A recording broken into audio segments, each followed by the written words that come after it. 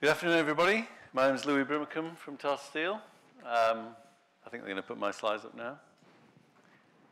I'm the head of environmental technology. There's a group of about 50 people in my group, researchers mainly, chemical engineers, chemists, mechanical engineers, and we cover all aspects of environmental performance of the steel businesses in terms of operations, but also about products and sustainability as well. A part of that team, there's about 7 people working on life cycle assessment and increasingly on full sustainability, actually, so triple bottom line thinking. So I'm just going to take you through some of the aspects. It's quite a technical presentation because we believe that sustainability is something that's quite technical to get right. What is sustainability? Do we really know what it is? Absolutely. It's quite difficult to define, but I'm sure you're all familiar with triple bottom line thinking. The circular economy, we all think, you say it, and you say, oh yes, I know what the circular economy is. It means doing more with less, and so on.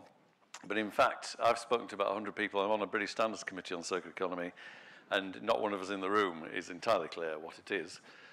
So, one of the things I think it is how to make things better and not worse.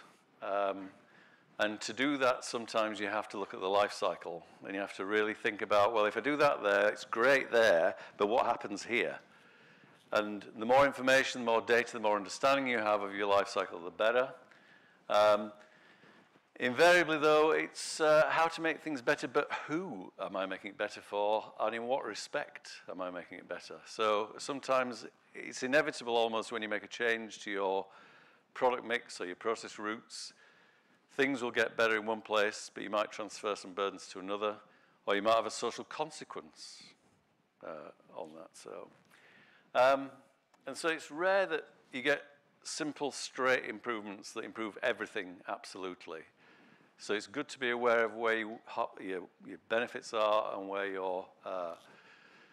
your impacts might be.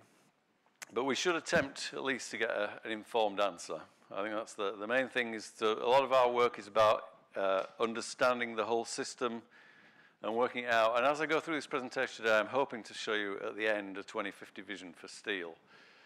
So, sustainability, many of you will have heard about the 17 goals, the global goals, and a lot of those have got social implications about alleviation of poverty, hunger, access to clean water, and so on.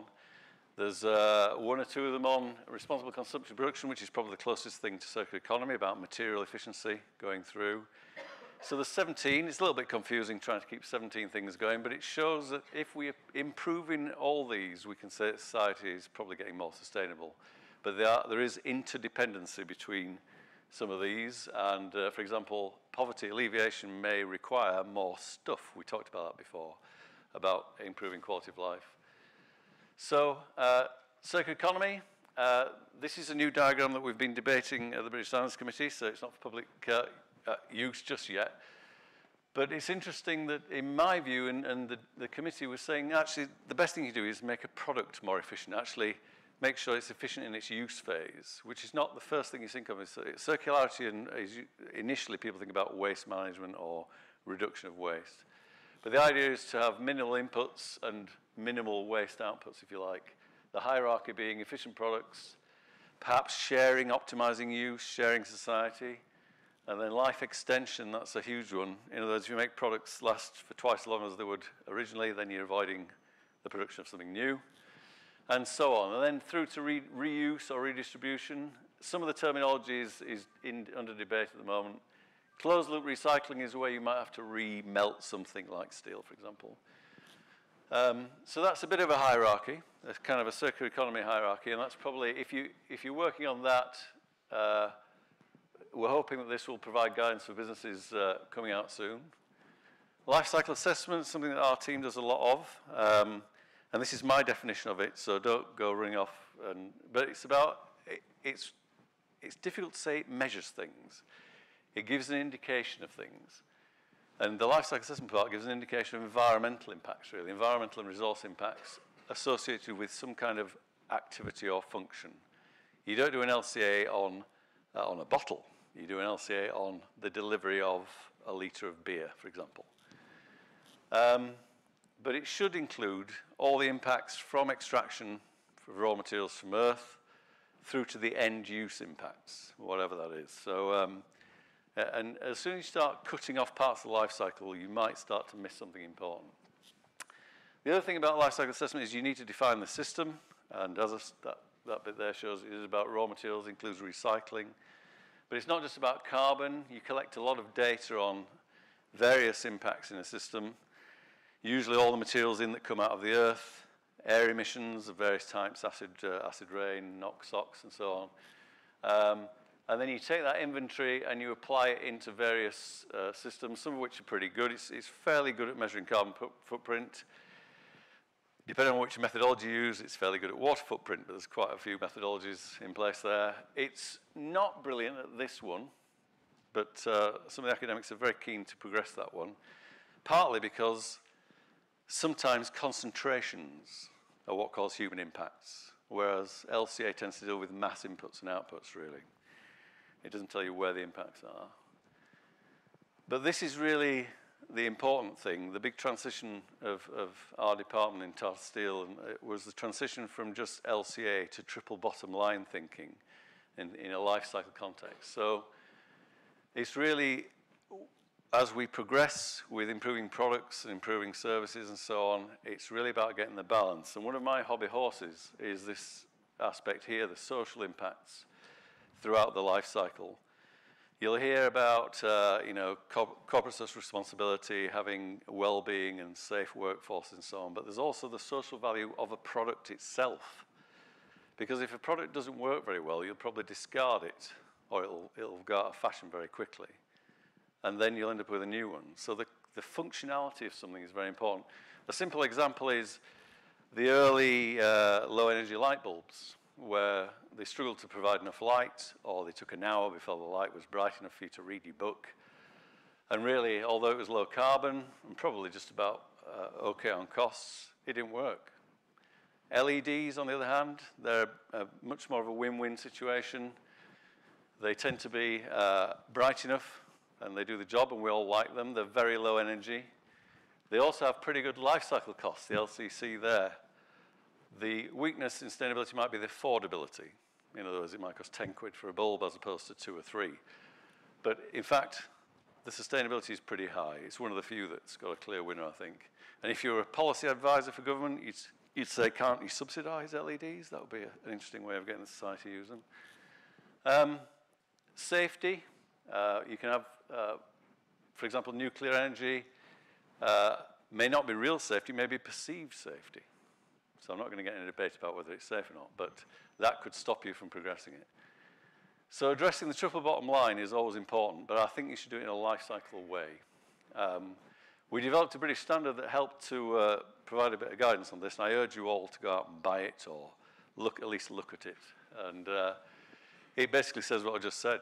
You go through every stage of life cycle and you do triple bottom line thinking. Quantification, there's some qualitative stuff as well. So in Tata Steel, we use LCA and sustainability tools to recognize where we have hotspots, i.e. places where, for example, our blast furnace operation is probably the biggest impact on the steelworks. But the other thing it does, it helps to assess whether or not our products are more important than our processes. And as you'll see in a minute, it clearly is. It also helps, if you make a change in the system, do you actually make a big improvement? And how well can you measure that and see that?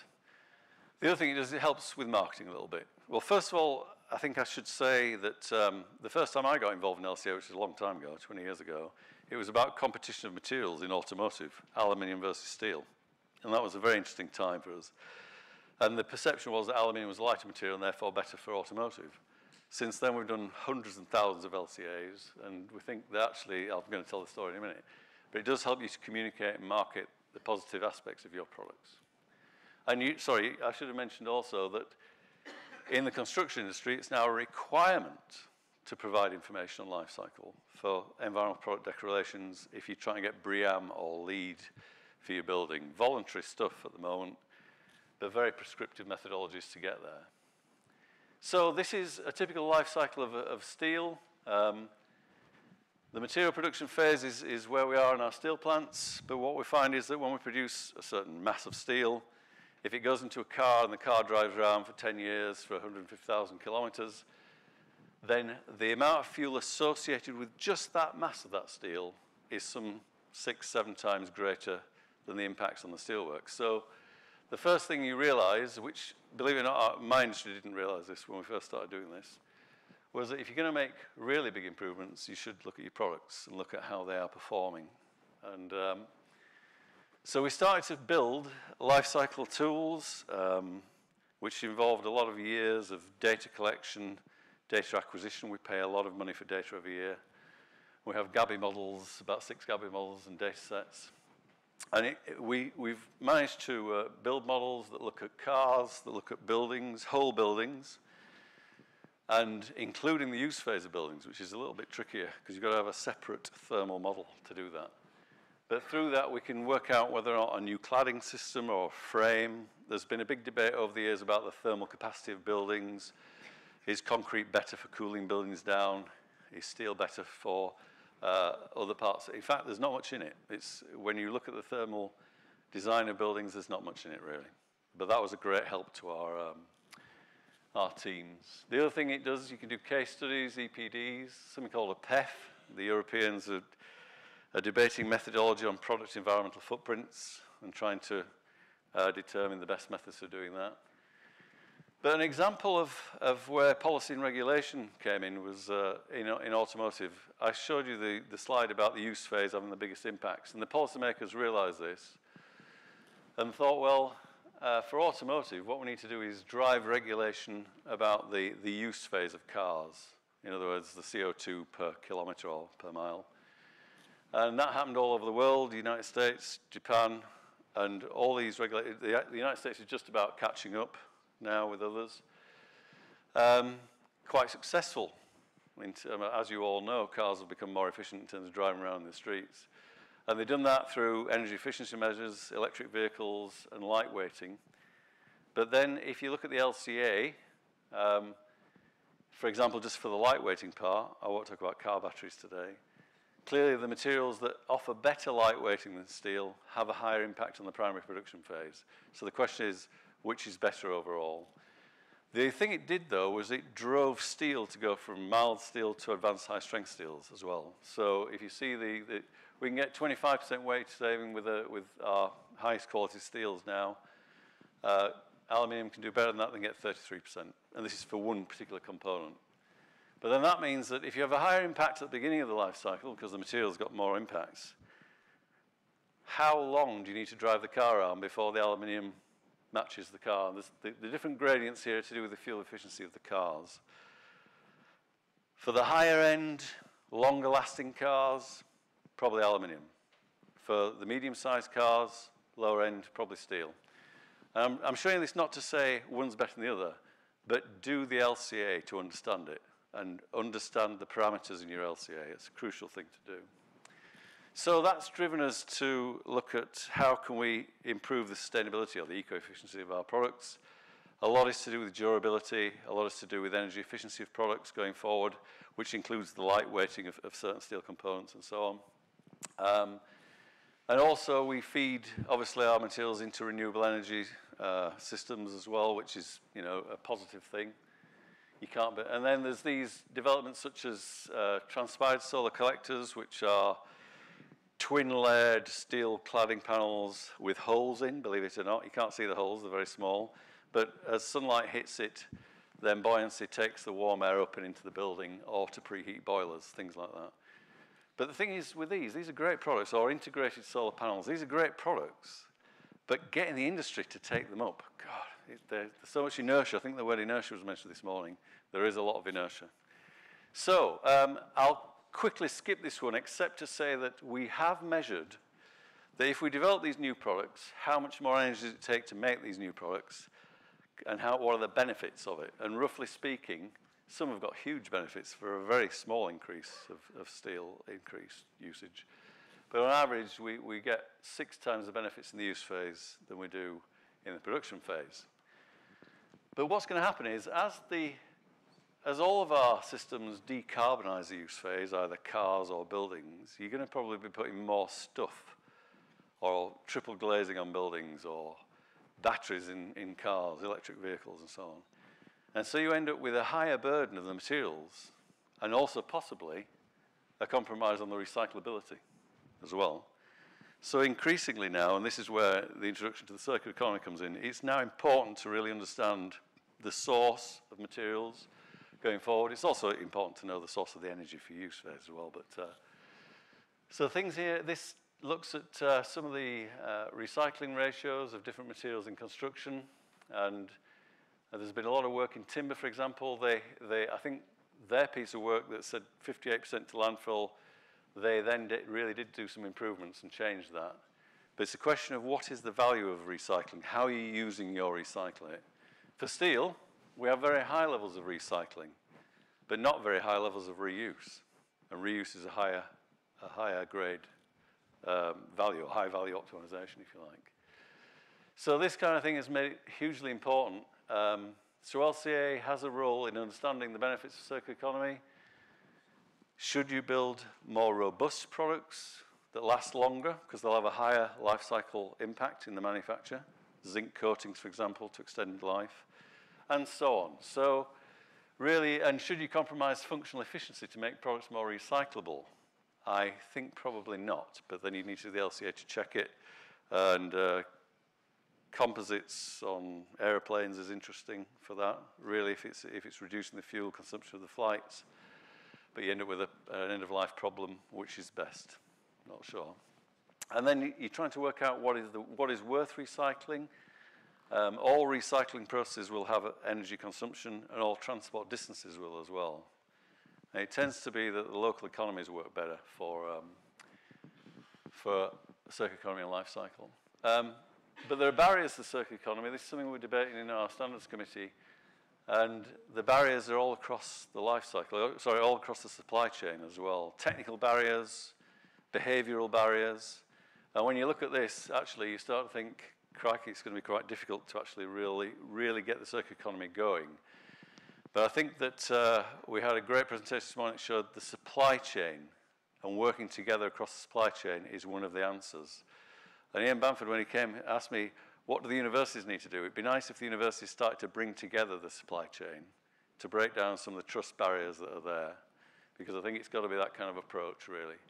But in each one of those, I know people in Tata Steel who've really wrestled with this idea and decided at the moment we can't make money out of reusing steel, but we ought to in the future. So I'm now going to hopefully go to my last slide, which is an animated slide about what I think steel will need to do in the next 50 years or so. So the steel plant 2050, this part of it is similar to what we have now. It'll have electric arc furnaces to melt scrap, but they'll be highly efficient electric arc furnaces. We'll have some kind of primary steel making, primary processes, but they'll be lower carbon processes, and that might involve carbon capture and storage, although I'm not a fan. Better still, carbon capture utilization. But you're going to struggle to get away from carbon as a reducing agent. But the big change will be this. The sites should have a whole manufacturing warehouse where we are bringing products back and reusing them or remanufacturing them to get it through. I'm not sure what the ratios would be. It'd be great to say it'd be 50-50. But there's a lot of factors to try and get that sorted out. The scrap inputs to our processes, at the moment we can melt all the scrap and we're fine just about, but it means that we have some alloys, niobium, vanadium, boron. Are we optimizing the recycling of those as part of our scrap? Copper and tin could affect the quality of steel. It's better to take the copper out in the automotive shredder, prior to the automotive shredder. So if we get smarter about separating alloys, understanding where everything is.